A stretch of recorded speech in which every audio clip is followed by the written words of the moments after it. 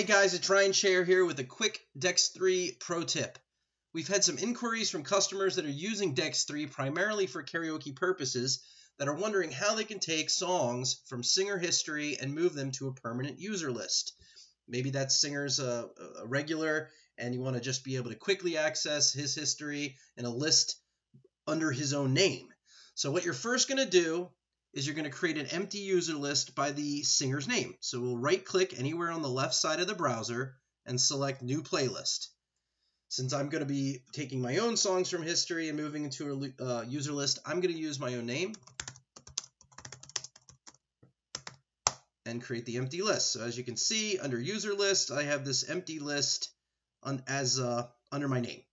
So next, you're going to go into history, and I'm going to type in the S colon to do my singer search. And if you may or may not know that already, but in order to locate songs in singer history, you're going to click on history, type in S colon, and then immediately after the colon, without any spaces, the singer's name.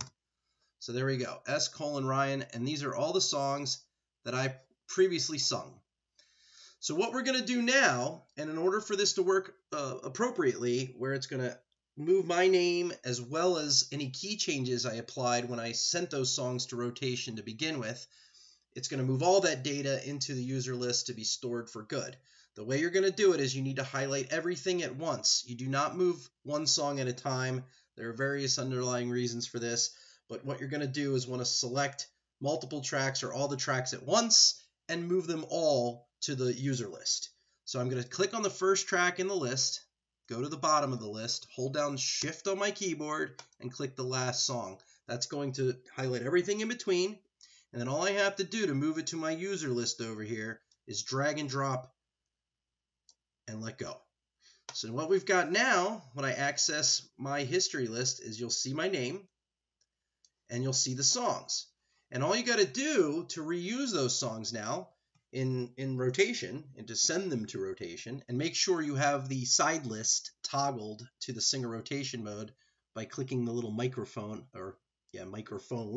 icon above the side list, and you can just drag and drop songs over there and they're going to go right in.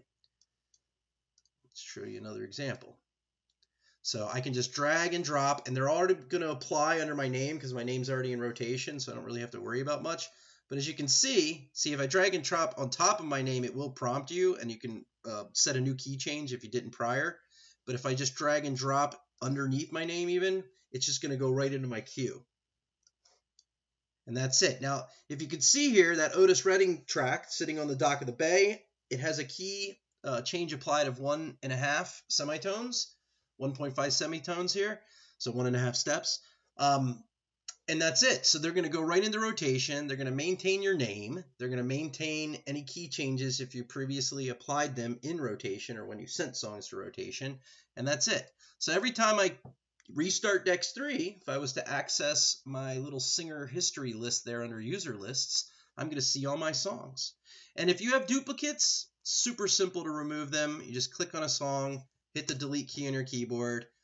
On Mac, it's function delete. You hold down function and click delete. On Windows, you just click the song, hit delete. So you can shorten the list and only keep the songs you really want to store within that history. So that's all there is to it. Quick tip on how you can move songs from singer history to a permanent user list for direct access in a future event. If you have any questions, please feel free to leave them in the comments section below. Thanks.